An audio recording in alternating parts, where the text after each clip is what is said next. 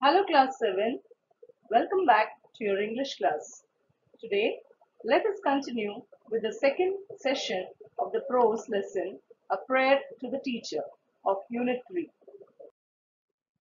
To understand the lesson better, let us first read the glossary. The first word, indiscriminate, means without careful judgment. The next word, consumerism, which means the protection or promotion of the interest of consumers. Consumers are the people who consume or who take or buy things. The next word, destruction, which means the action of damaging or destroying something. The next word, engulf, means eat or swallow the whole. The next word, scavenger bird, which means anything that feeds on dead animals. For example, a crow. Perch means to rest on or to stay on. The next word, enslaved, means make someone a slave. The next word, commercial, which means money minded. Next word, contemplate, means think deeply about something.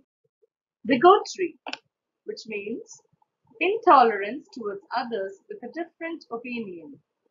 The last word, illuminated, which means light up. Before starting the second session of this lesson, let me give a short recap of the introduction.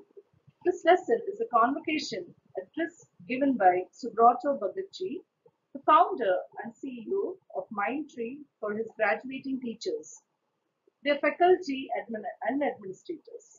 The speaker first stresses on the inculcation valuing all people, irrespective of the boundaries like financial and educational status, caste, creed, physical strength, and designation or nativity.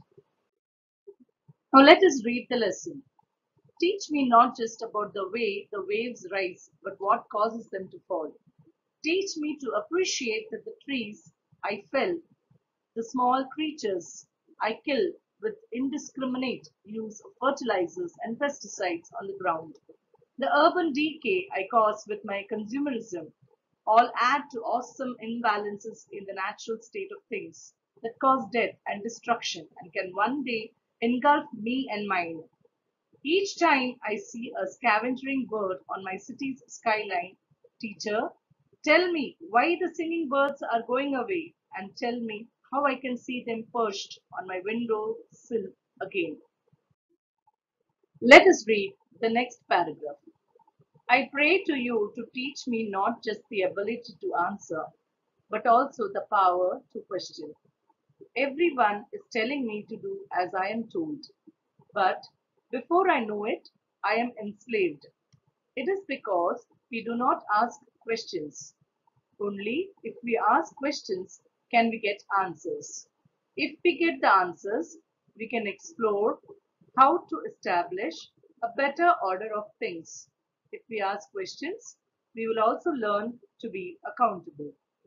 We will be more willing to accept that when we ask the questions, we can be questioned too. In that exchange, truth will emerge. I pray to you to teach me the power of silence. Teach me also to raise my voice to protect the truth. In a world where my moment is going to be full of noise, teach me to be quiet.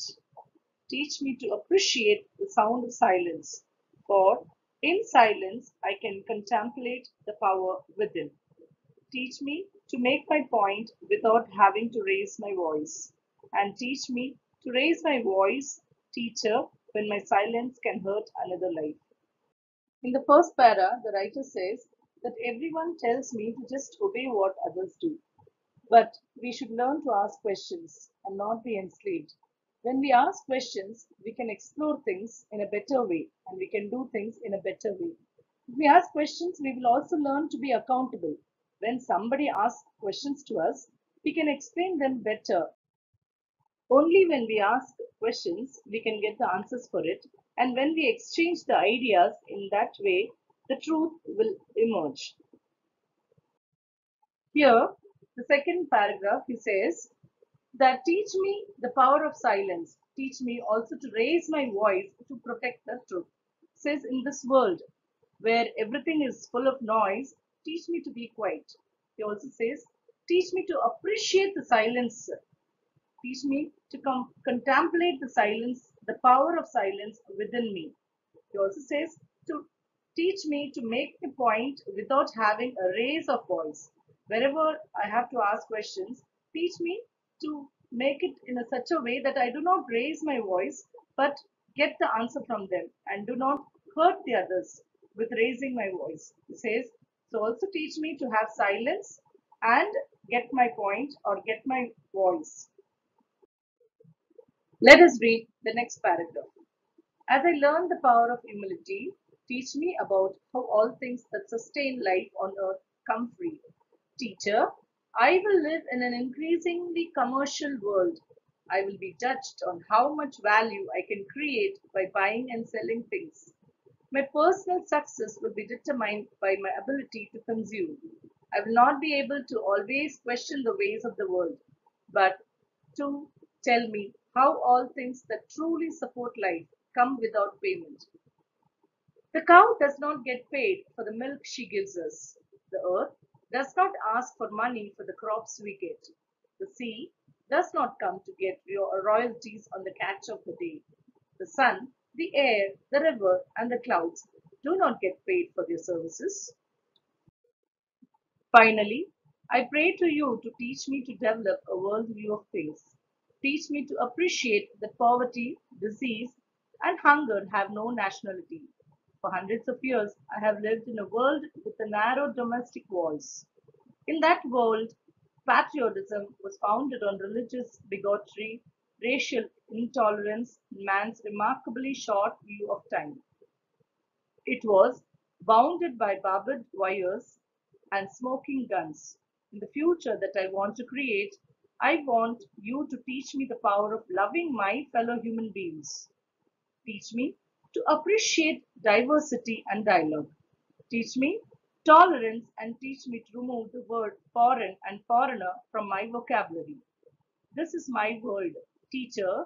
In this world, I do not want to be a foreigner to anyone, and I do not want to treat anyone like a foreigner. With these thoughts, allow me to conclude my convocation address. May this day remain with you forever, and may your path be illuminated with the power of thousand suns. Thank you and good luck. Finally, in this paragraph, the writer says, he pleads the teachers to develop a world view of things by having a one world feeling, by removing poverty, decrease, and hunger in the world. And patriotism is not a tolerance, he says, towards religion and race. Enmity was to be replaced with the love for others. He says we should love others, the other fellow human beings. He also says there should be unity in diversity. No one is a foreigner in this world, he says. All the people in the world are our siblings. With this, we end this lesson.